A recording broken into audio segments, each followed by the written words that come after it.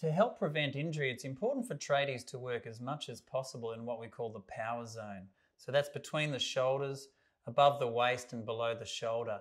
So here we're not reaching too far. This is where we've got the best biomechanical operation to try and get some power into the work that we do. Unfortunately, in the reality of this trade, that we do need to sometimes reach a little bit higher, reach a little bit further than that to get the job done. In these instances, having tools that are a little bit lighter make a big difference. So tools like this that are lighter mean that the relative weight of holding that position is easier. So it does help prevent injury.